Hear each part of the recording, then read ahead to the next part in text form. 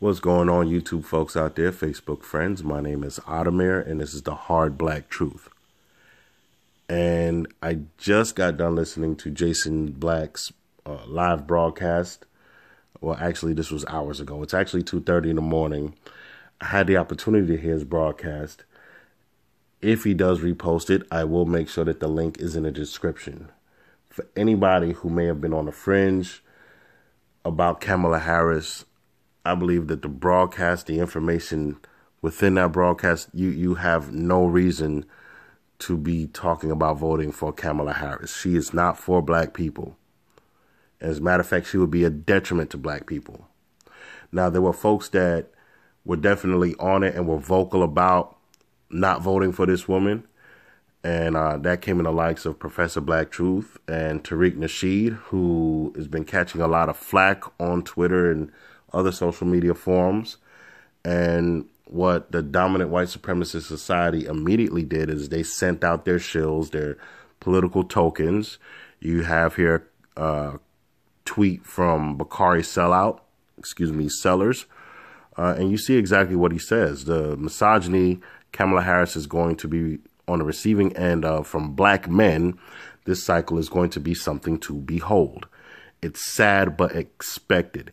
Now, he posted that 3 days ago, not long after she announced her bid for presidency, shortly after it became clear that both black men and women were going in on Kamala because of her record.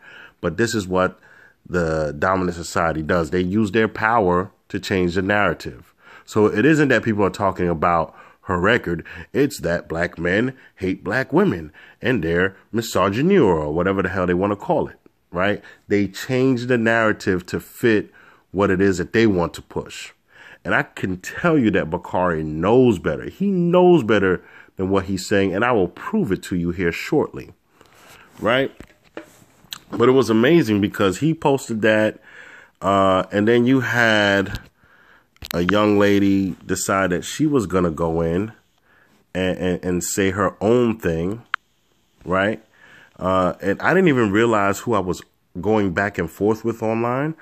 But this is Monique Presley, y'all. This is the former attorney of Bill Cosby. And I have to say, I was highly disappointed because I really respected this woman just from watching her performance on television as she defended and articulated in defense for Bill Cosby. I really respected this woman's ability to articulate herself, right?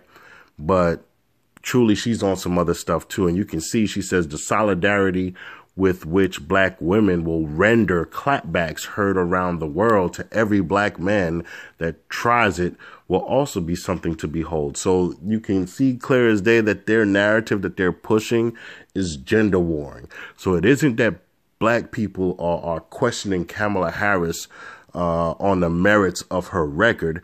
It's simply that black men can't stand black women and it's misogyny.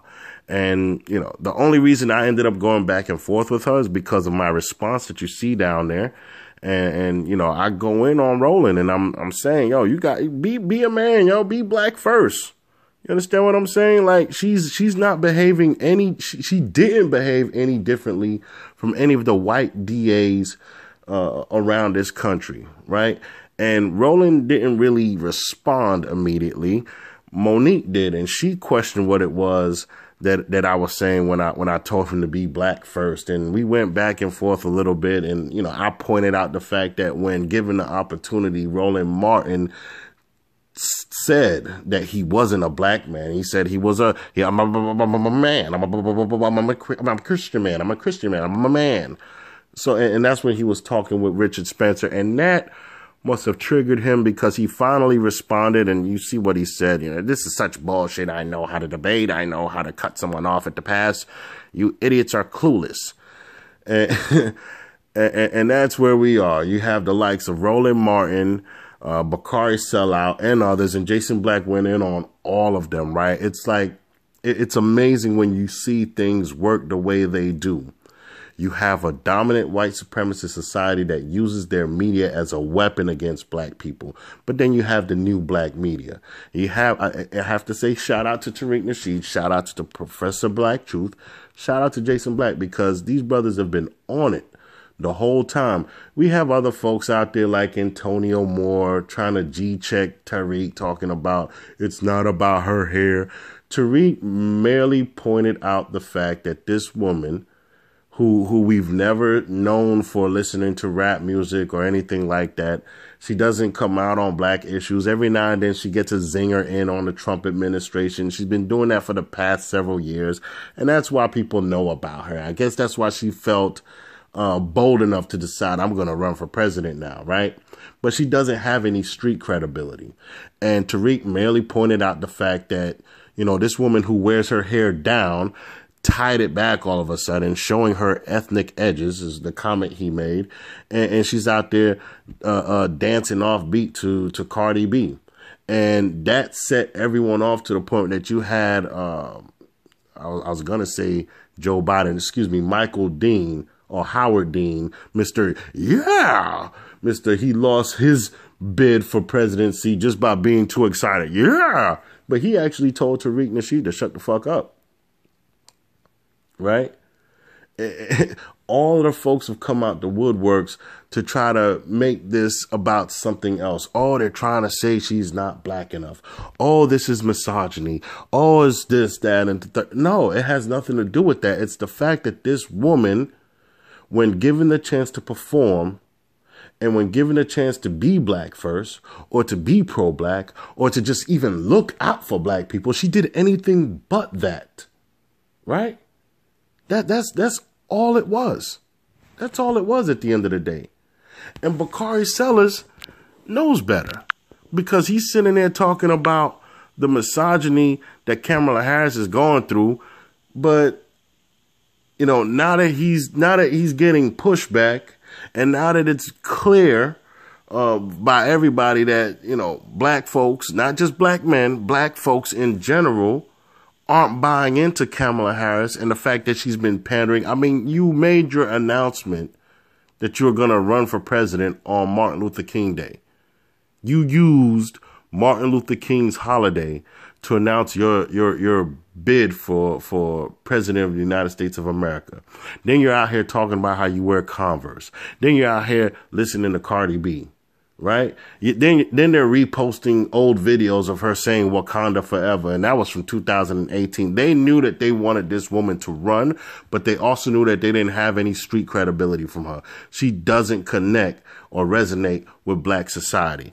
And he knows that. And I'll prove it to you, because shortly after, or maybe a few days after, I don't know who Tal Copan is, but she's quoting him.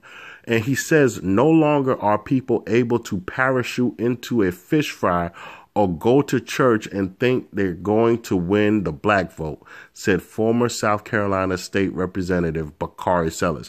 Now, that sounds like a totally different thing from the misogyny Kamala Harris is going to. You see what I'm saying? So they know better. They totally know better. But again, dominant society, they use their media as a weapon. And I'm going to wrap this up real quick by pointing out to you that shortly after Jason Black did that broadcast excoriating her on her record, Fox News and other news outlets are now running a story. Again, this is around, it's 2:44 now, but in the morning. Shortly after he posted that video, this was just after 12 a.m., they're now trying to show this story of extramarital affairs with Kamala Harris, former San Francisco mayor, this 84-year-old old-ass man admitting to having an affair with Kamala Harris, and you got folks online talking about her sleeping her way up to the top. And while the narrative should be, and while the narrative is, that's coming from new black media, is that her record is atrocious when it comes to black people, they've gone ahead and doubled down on trying to push this narrative of misogyny. Now we're going to have conversations about how she's sleeping around to get promoted. And what the hell does this have to do with anything except for the fact that you have a black male who's trying to put her down with a sex scandal. And now that's going to be the conversation that they're going to attempt to have pushed around. And that's going to be the narrative that they're talking about. Anything but what new black media is talking about. And it's amazing how they work. I just felt a need to point that out to you. So guys, pay attention to what's going on. I said all of that just to get to this point right here. Pay attention to what's going on and don't let yourself be distracted, because it isn't misogyny. It isn't that we care about who she slept with. It isn't that she isn't black enough. It's the fact that when she had the opportunity to perform in the service for black people, she decided that she wasn't going to act any differently from any of the white males that are in these positions of power. As a matter of fact, one could argue she acted even worse. I mean, she was out there literally advocating for slavery. When you really break it down, this woman is a detriment to black society, and we would do well to make sure that she does not go into 2019 thinking that, you know, she is a viable candidate. That's all I got to say. You guys let me know how you feel about everything. Lung Yao One here. Peace.